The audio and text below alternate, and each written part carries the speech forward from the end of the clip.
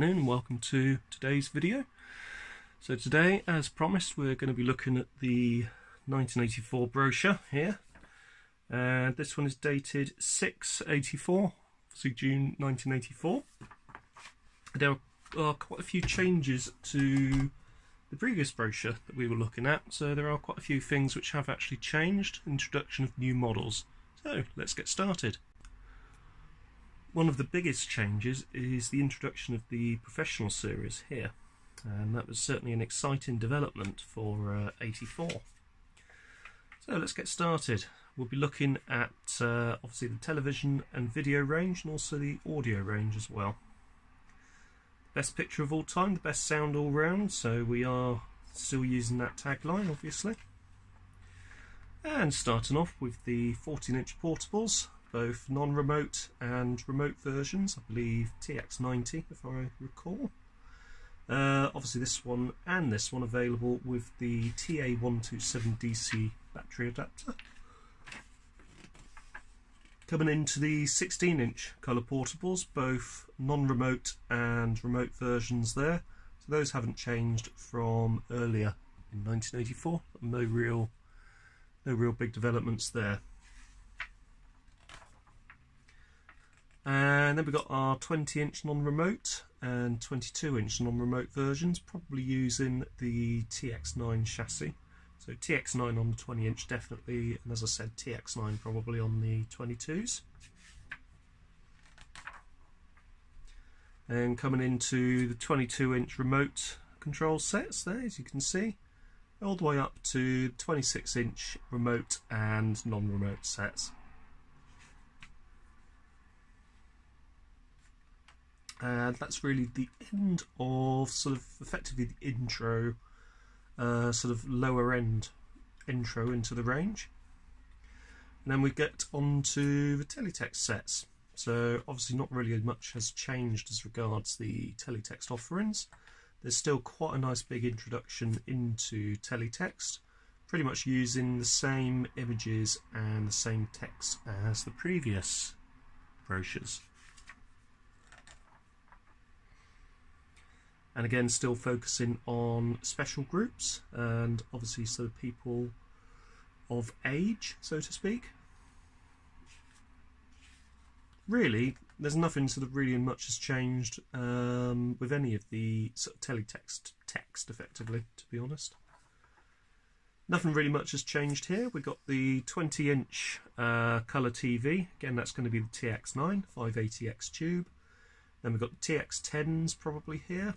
Those are the 22 and 26-inch television sets. I'm not sure if these are actually TX100s at this time, to be honest with you. Not 100% certain.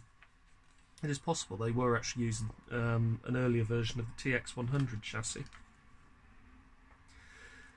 Now, one set that is definitely a TX10 was this, the 22-inch Professional Series Colour TV, also known as the 22B5. I have never seen one of these come up for sale. I did hear that a lot of them were used in betting shops, and a lot of them were used extensively in betting shops for displaying sort of various betting shop type information. Obviously once they reached the end of their life, it was usually because the tubes had suffered extreme amounts of burning. It is sort of really the sort of the Gear X of the TX10 chassis. You've got two remote controls. You've also got a microcomputer brain which obeys every command from one of the dual product remote controls, which operates both television and video recorders via the television. Instant push button selection for up to 32 different preset and memorized programs. It had frequency synthesis tuning, which allows automatic search for best possible signal and ensures best reception. No manual tuning here, it was all automatic. We also had memory store for preferred settings, including mono sound or super sound. We had full teletext capability, with advanced features allowing page selection and hold without interruption at viewing. and we had a connector facility for video recorders, games and home computers, compatible with most Ferguson VideoStar electronic recorders, and complete with matching video/loudspeaker stand. So there we go, that really was top of the range for 1984.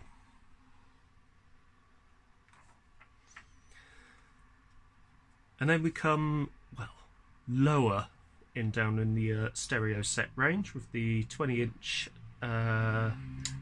stereo set there, with a 3V32 underneath, and the 22-inch version again with another 3V32. Then we got the monochromes. Nothing much has changed here. Certainly nothing has changed on the larger sets. I actually do wonder if they actually sold any, to be honest with you. I'm sure they did, but yeah, nothing much has changed. A lot of portables were sold. You do see quite a few of these coming up, but you never really see any of these ones. So yeah, portables, a lot of people still sort of use black and white for a portable, but not really many people had a black and white set for their main set. They would sort of probably just rather buy a smaller colour portable. Then we got the various specifications. A lot of these sets were available with an optional AV interface, which was in keeping with the offerings of the time. And nothing much has changed as regards the portable video offerings. So we still got the same VideoStar portable recorder and camera. And video recorder wise, we had the 3V38, the 3V36, and there's actually no 3V35 in the June catalogue. Your 38 is your minimum entry level. There's no remote with that one. Then you go to the 36, that would be your next one up, with remote and stereo capabilities. And still top of the range for 84 is the 3V32. So they really did get a lot of mileage out of the 3V32. The 31 was discontinued probably early 83, but 32 was still coming up as the top of the range model for a number of years, which sort of just goes to show just how advanced the design actually was. And also waiting in the wings for probably 85 or so was the 3V43 with hi-fi recording and long play, but that will be a story for another day. Ferguson VideoStar accessories, not really much has changed there, similar sort of thing. The audio, we still got the stereo record player, which in this brochure is actually shown right at the beginning of the audio section and not at the end, like the previous brochure from 84. Very similar setup with the Stereo Master hi-fi systems, exactly the same pretty much. In fact, to be honest with you, there is not really much that's changed within the audio offerings. We are pretty much offering exactly the same range of audio products as they were earlier in 84. Still with the Ferguson Escort personal stereo, that's still available. And still available with a range of portable cassette recorders, clock radios, and the same range of portable cassette players as well. So nothing really much has changed here. All of the same models pretty much available, albeit, for example, this one, the 25, is actually now shown with the speakers detached, obviously to show that you can detach the speakers. And that's pretty much it. There's not really so much else that's changed there. And obviously there's our specifications. Nothing really much has changed. Pretty much the same as it was in the brochure earlier in 84. That brings us to the end of that brochure.